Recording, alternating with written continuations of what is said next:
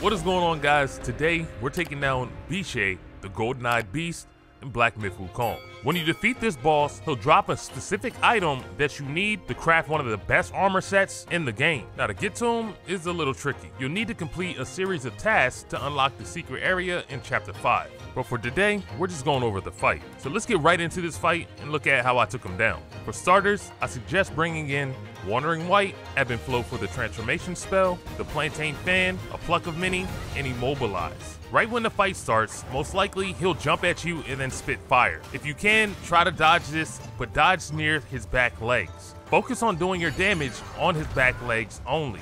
Try not to stay in front of him because that's where most of his attacks will come from. In my fight, he didn't kick back with his legs, so it seemed pretty safe. You do have to watch out for when he starts to slam around because he does have some ground pound abilities that do area attacks. But right away, if you see him get into a corner, you want to cast your Plantain Fan. Then follow that up with a Pluck of Many.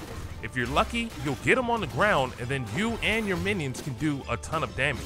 As soon as he tries to get up, hit him with Immobilize. Get some more damage in, but watch out for where you're standing. If you've noticed, around the map, there's lava pits. If you stand in those lava pits, you'll take burn damage. However, he won't take burn damage. That's his ideal place to fight. If you can, back up out of those lava pits and draw him away from that area. And don't forget to use your transformation spell if you want to get in some extra damage or if you're taking too much damage.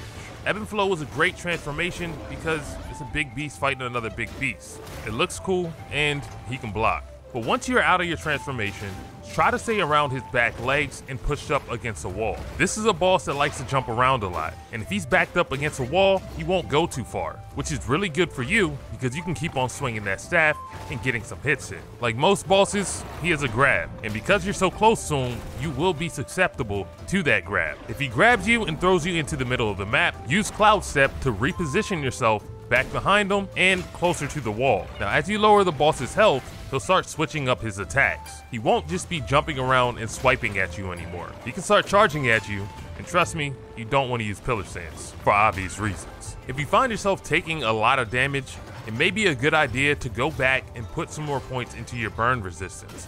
This boss can easily build up your burn meter and set you on fire, which then you'll start taking damage over time. Couple that with his swipe attacks, and this will be a short fight. Whenever you see him jump, he's preparing to do an attack. Cloud Step can save you a lot of times when you need to heal or if you need to do a counter attack. When you come out of Cloud Step, just be looking out because this boss is extremely aggressive. He'll easily sneak in one of his grabs at the end of his combos. Just try to look out for when he raises his hand up so you can see it coming. He caught me a few times and put me back into the middle of the map and set me on fire. Remember to dodge a few times to get rid of those flames if you find yourself set on fire as well. Remember to cast the Plantain Fan if you have it charged back up. And if you don't have a Pluck of Many, you might have Wandering White ready. You can use that spell because it doesn't use any mana. A good time to attack is when he jumps up into the air and throws 2 fireballs at you. You can use this time to get close to him and start attacking those back legs. And when you're dodging, try to dodge around him.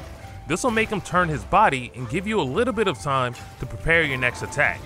Hopefully you have a charged up heavy attack that you can use. And during this fight, keep your eye on Ebb and Flow. You want to cast that whenever you can. And even though Ebb and Flow can block, you do not want to stand in that lava. And if he's jumping around, just dodge away from him. You don't want to try to take this damage on. If Ebb and Flow's burn meter gets built all the way up and he gets set on fire, it'll eat away at his health pretty quickly. And the same rules apply here when you're in your normal state. Position yourself near the back wall to try to limit his movement. As you get hits in, he may escape and get back into the lava. If you find yourself about to lose a transformation form, try to sneak in one of your heavy attacks before you get knocked back into your normal form. Now for this boss, I decided to go with the full Heaven's Equal set. This includes the helmet, the chest plate, the gloves, the shoes, and of course, the staff. I put a lot of points into my burn resistance, and if you want to use a relic, you can use the flame orb. That gives you additional resistance to burn damage. And I also like using the Trailblazer Scarlet Gourd, and that's because when the gourd is full, that first sip, it'll replenish you to full health. This is just one of the ways that you can take this boss down. Let me know down in the comments if you plan on doing New Game Plus and going for that full Bull King armor set. I hope you enjoyed this one and learned something new. I'll catch you in the next one. You will seal your lips on this. Our family would be doomed. If anyone knew the truth behind this child,